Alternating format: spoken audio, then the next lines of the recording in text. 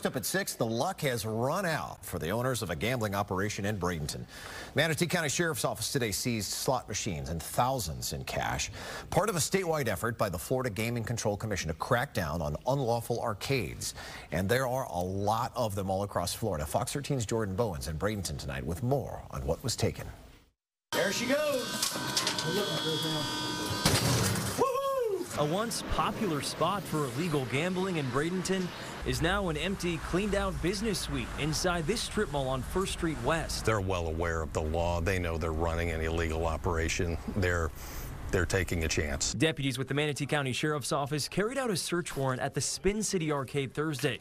They seized a total of 33 full-size arcade-style video slot machines, 62 computers, and other electronics deputies say were used for illegal gambling, along with $15,000 in cash. Businesses in the same strip mall didn't want to go on camera, but tell Fox 13 the arcade has been operating there for at least the last few months, but didn't realize exactly what was going on inside until Thursday's raid. The laws are in place. It's very clear. If they're not going to shut them down on their own, then the Sheriff's Office, in cooperation with the Gaming Control Commission, is going to do it for them.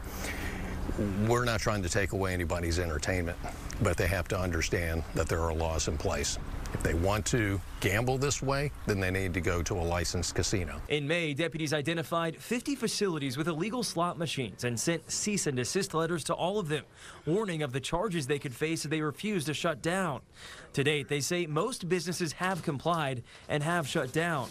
As for the owners of the Spin City Arcade, the investigation is ongoing and charges are still pending. We just want every business to operate within the law. And we know that there are a few more out there. So this needs to serve as a warning. The sheriff's made it very clear, we're going to shut you down. Reporting in Bradenton, Jordan Bowen, Fox 13 News. Authorities in St. Lucie County also shut down another gambling outfit called Rio Arcade on Tuesday.